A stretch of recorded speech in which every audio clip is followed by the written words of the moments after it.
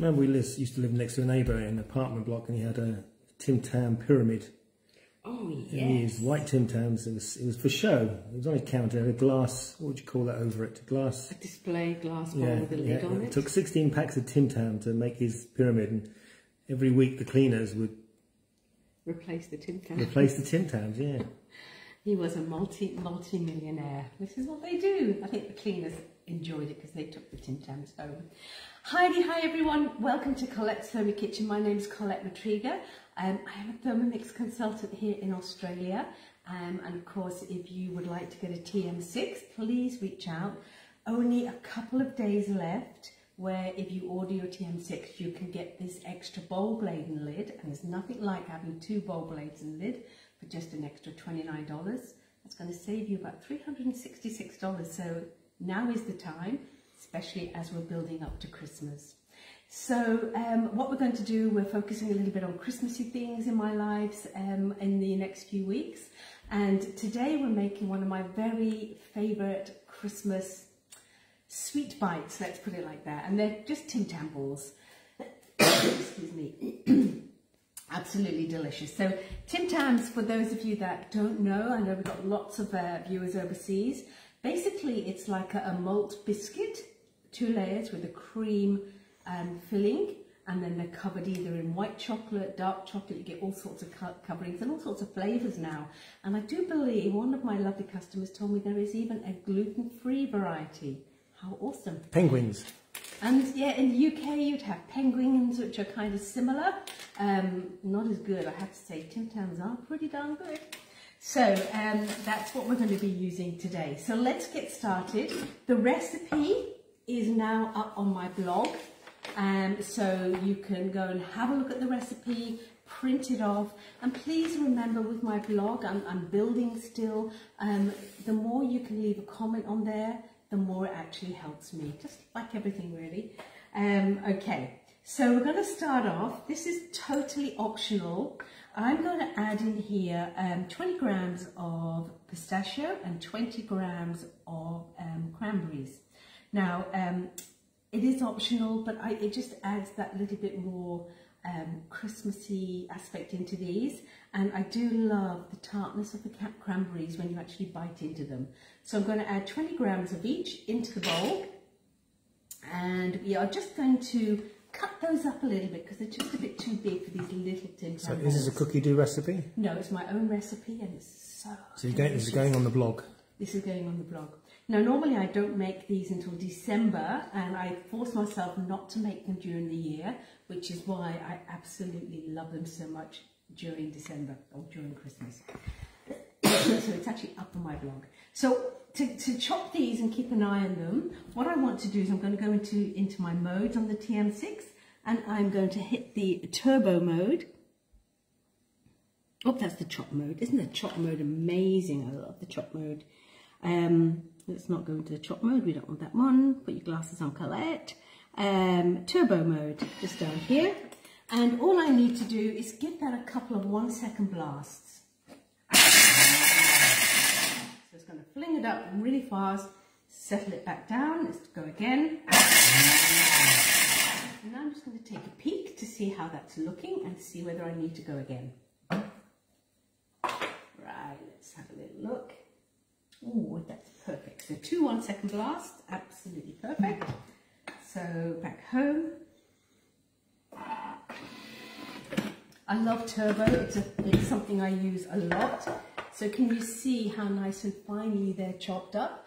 Perfect little truffle-y size. So I'm going to pop these back into this bowl. So Sharon says, hi Colette and ladies. Excuse me, but there are some men on this one as well. Hi Sharon, nice to see you. Okay, now the next thing we're going to do is we are going to get the Tim Tams in, and 2 packets, and you could use chocolate, you could use whichever flavour Tim Tams you want, but I'm putting the white ones in. So 2 packets. So always during December, you'll find Tim Tams will come on special at various times, so just wait until they're on special. Oh, that one was trying to make an escape. It was heading for my mouth. I'm glad it didn't go there. We need the full 2 packets, Andrew. Okay, and all I'm going to do now is to break those down, and I think 7 seconds. So Sharon now says, oh, sorry, Andrew and gentleman. So she's now saying, I'm not a gentleman.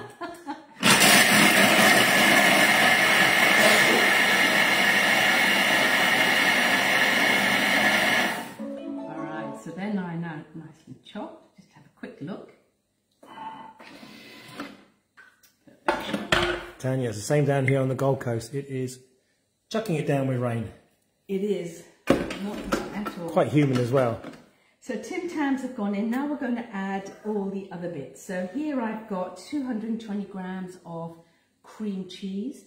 I love Philly and it's going to be full fat, but you use whatever you want.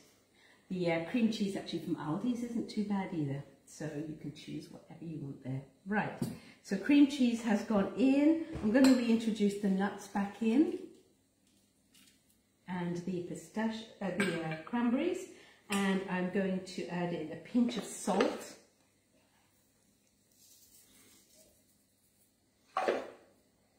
And I'm also going to add in 60 ml of Baileys, my favourite alcohol. Oh, how could you spare that? I know. It's because I love these so much. Tim Tams, room temperature?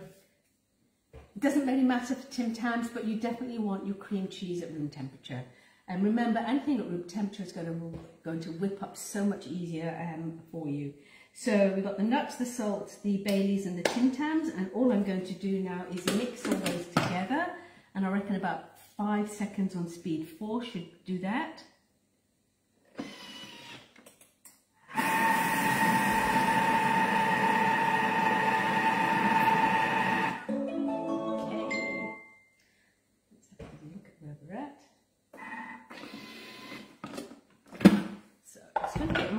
Spatula, give it a little turn and just get a feel for how well that's perfect.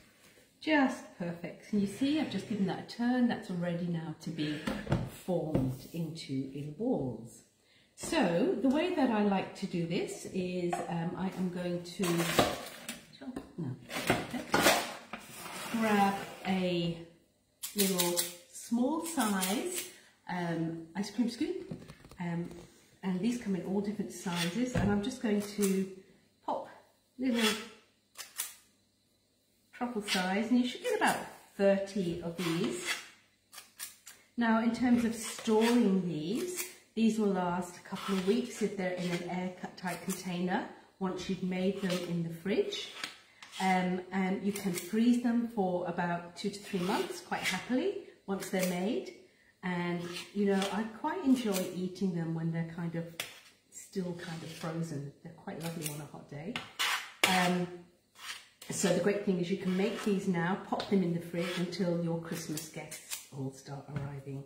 Right, now I'm going to carry on with the rest of these later. So I'm just going to pop these. So you could replace the Baileys with?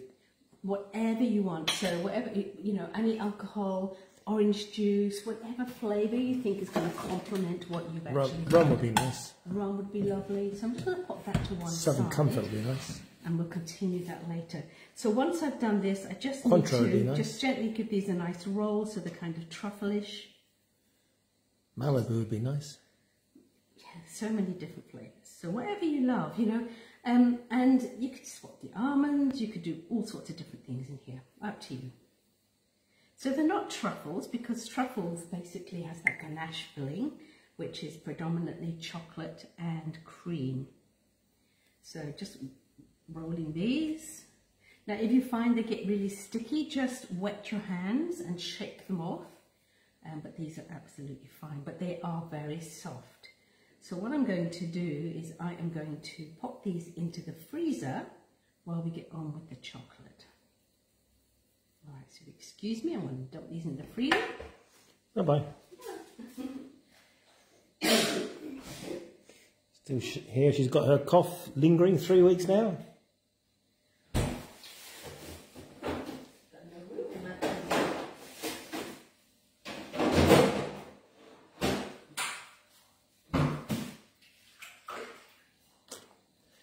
Just a short interlude here. Oh, what's that behind there? Is that a loaf of bread? Yeah, that's... Oh, yeah, actually, you guys might be interested in this. Here's the... It's beautiful. So, this is literally not long come out of the oven. It's just cooling down. You hear it?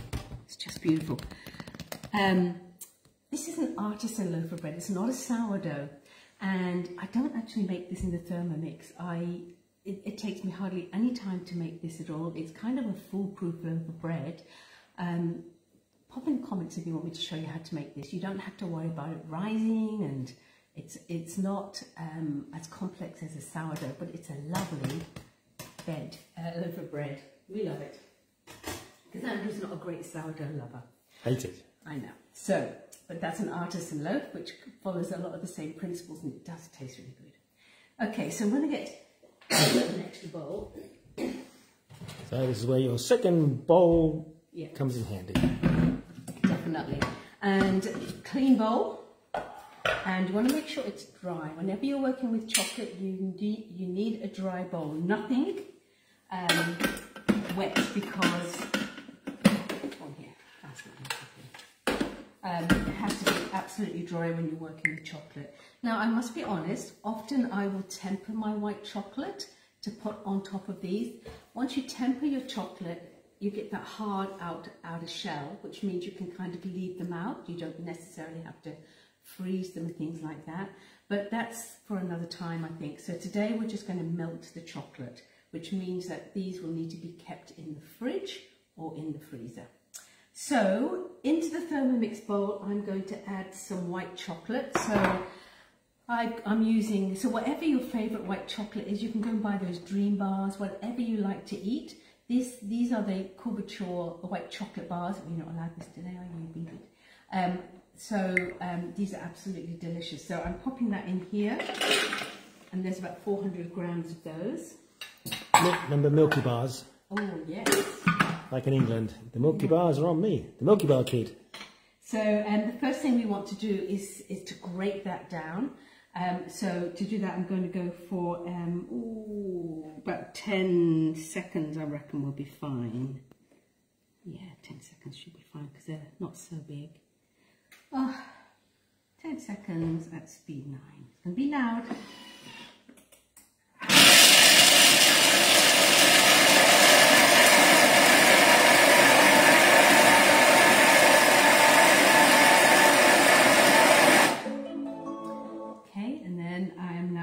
To just show you what we've got. So this is not cooking chocolate, is it? No, this is eating chocolate. This is fine Belgian. So you wouldn't use cooking chocolate for this, no, you wouldn't. So cooking chocolate is not as sweet, and it doesn't have that same cocoa content. And if you're making anything kind of truffly or little treats, you want to use good quality chocolate. This was a Lindt couverture chocolate that I bought off Amazon. There's all sorts around. You can, as I said, you can get the bars of chocolate from Woolies if you prefer. And also the eating chocolate in Aldi's is pretty good. I have used that in the past, and that's pretty good too. Now, to melt your chocolate, you don't want to ever go above 50 degrees. 50 degrees is a good kind chocolate melting kind of one, and I reckon we're going to go for 5 minutes. Ooh, okay. What am I doing? 5 minutes, 50 degrees, and I'm going to go at speed number 2. And that should melt that down beautifully in that time frame. And then what we're going to do is coat the chocolates. So we have a few minutes interlude. Andrew, what can we talk about? I've got no idea.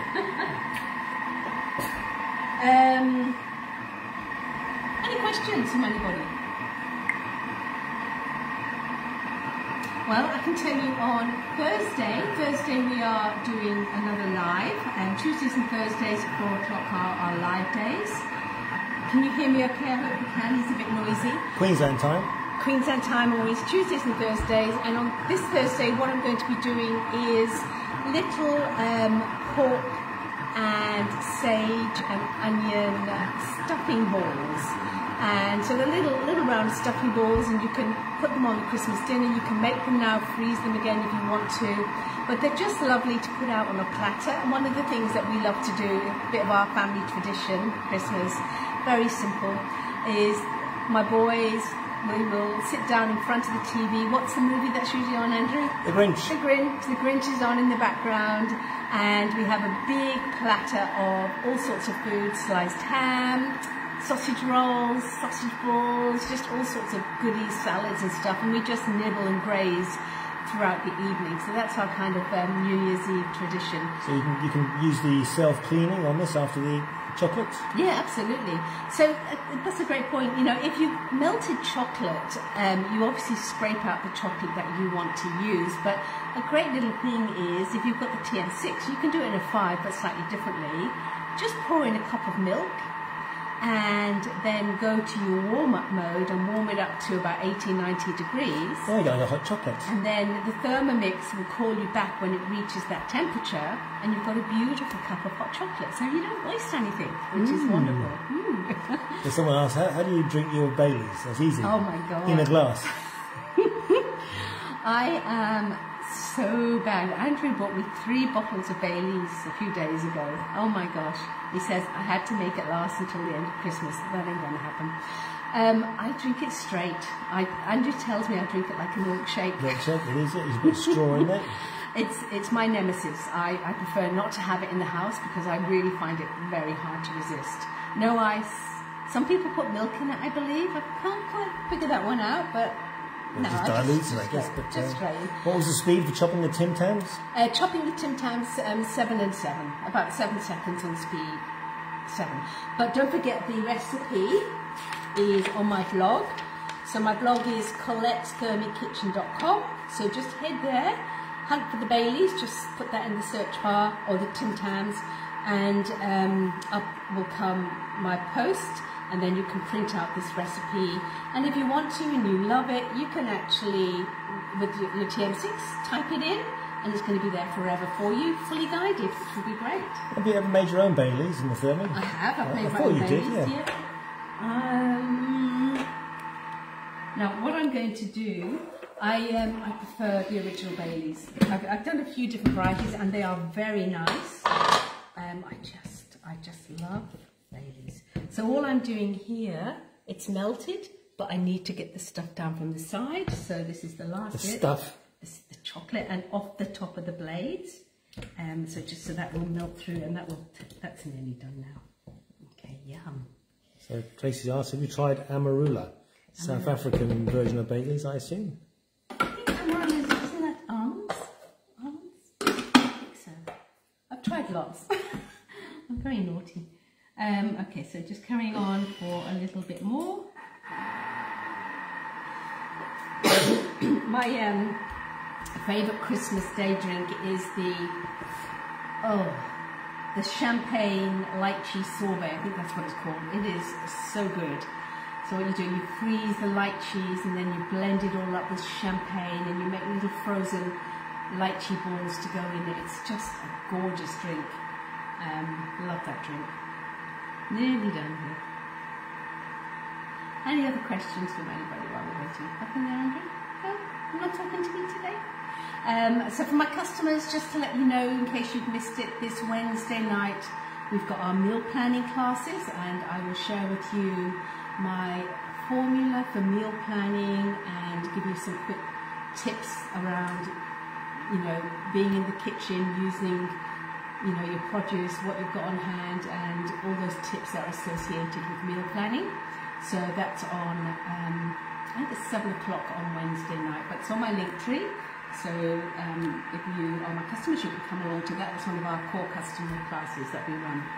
All right, I reckon this will be done. So even though I said 5 minutes, you can go for 5, but that's perfectly fine. It's all nice and melted, which is what I want. So I'm just going to continue with that while I go and grab those Tam Balls.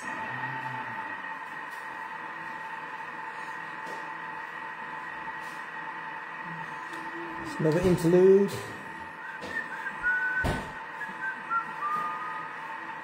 Oh, here she comes. Alright. So nice and cold, that's what you want. Is that all you got out of all those Tim Tams? No, there's tons. You'll get about 30 out of one batch. But just for speed, I thought I would do this, and I can reheat this up. Now there's a whole number of ways that you can do this. You can put a toothpick in there, and pop it in. Let's do that way, it's nice and clean. Is that going to fall off? What's that, a toothpick? Well, the ball will fall off the toothpick, no? That's okay. And if you've got a polystyrene ball or a tray, what you can actually do is you can just dripping that down and then popping that back onto here. And then I'm just going to leave that toothpick in there. So this is one way. So now Nancy's currently cooking your favourite, Carl, with Thai chicken green curry. That's so lovely. We had that last week, do you remember? We did, it did, excellent. Yeah, we put potatoes in. We like potatoes and curries. So you can actually get them good cold. Do them this way so it's nice and clean, not so messy. Okay. Now I'm not going to do tons here. I'm just going to do a few to give you an idea. Another popular way of doing this is with gloves. So simply what you can do is pop on some food grade gloves. You're going hands deep. And all you need to do is just to pop a little bit of the chocolate. And this is how I do my... No way. Yeah, absolutely. And you actually end up getting less chocolate on this way. But you can see that now is totally covered. Yeah, but it's going everywhere. Stick with your toothpick. So that's one option. Forget that option. That's a really popular option if you're on a budget. And the other way is you can just drop it in. And then if you have some chocolate tools, truffle tools, you just use this to scoop out and... well, that's got to be the easiest way, isn't it? Yeah, there you go. Okay. So whichever way you want to work. So these I got from the Kitchen Warehouse, in case anyone asks. But you'll get them on Amazon. There'll be lots of kitchen shops that will sell them. They often come in a pack of 3 different tools, which are quite handy. I'll just pop that there. All right, so I'm just going to pop these back into the freezer. And what I'll do later on is I'll just warm that back up and then continue to fill these. So these are going back in the freezer. I'll be back in a minute. There she goes. Cameraman's nightmare.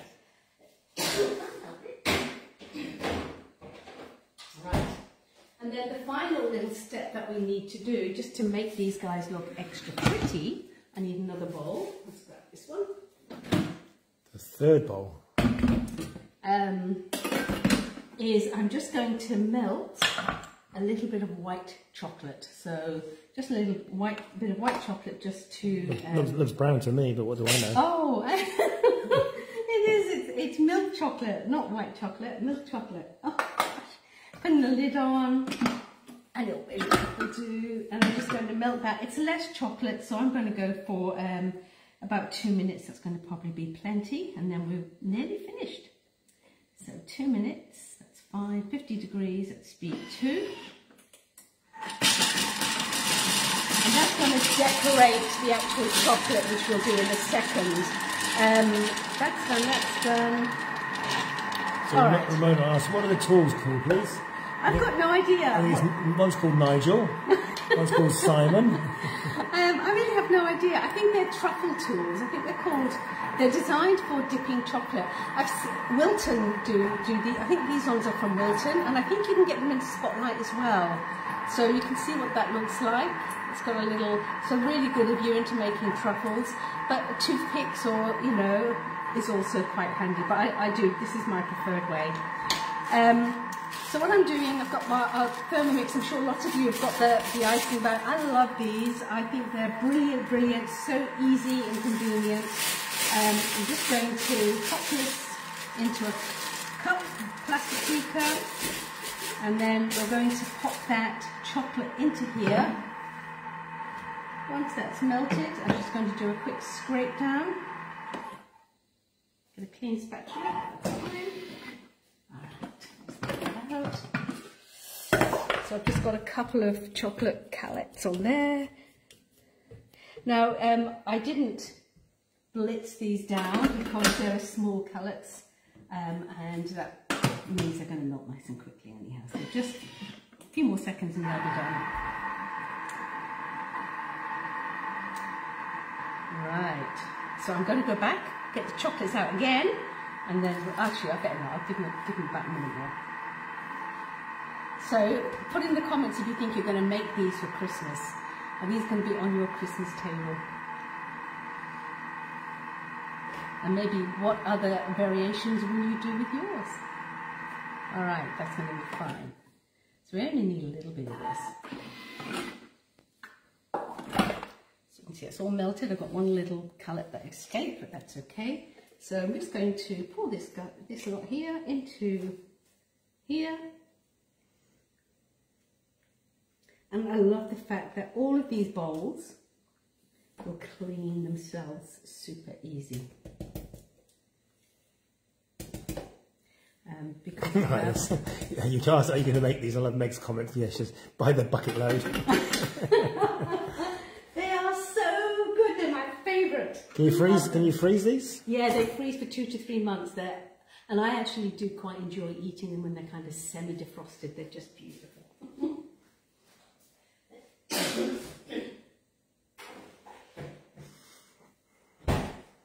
All right, so here we go. So just a little thing, if you have used the toothpick, what you want to do is take it out and then just put a little bit of chocolate on top of the hole. Really? Who cares? Really, because it just seals them in and you don't want a hole in them. Okay, so that's good, they're all looking lovely. All right, they're still a bit, so you can just tidy them up a little bit. Some for you. And then grab your chocolate icing, tie that off, and then all you will do, the tiniest of holes, just put my glasses on for this, and then all you're going to do is just to literally drizzle. Successful drizzling is basically tiny hole. Now you can imagine 30 of these little guys coming out on the Christmas table. How gorgeous will they be? And then you will pop them in the fridge to set properly with that dark chocolate, and then you'll enjoy them. So, God gets to try one. This is my first one of the year. How lovely is this going to be?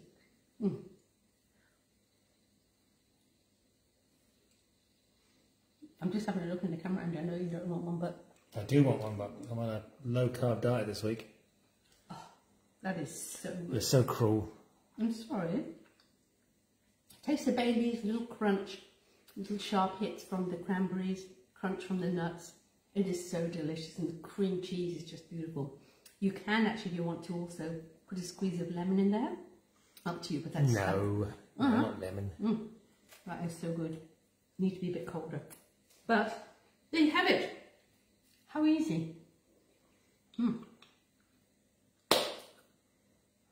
That's me for today.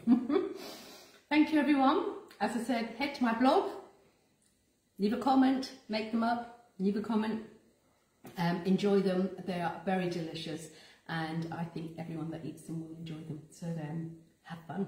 Thank you. Goodbye, everyone. I will see you on a Thursday at 4 o'clock for our Christmas stuffing balls. Christmas what balls? Stuffing balls. So our pork sage and onion little stuffing balls, which are delicious. All right, say goodbye. Goodbye, Andrew. Goodbye, Andrew. And bye, everybody. Finish this one off and then. I do love these.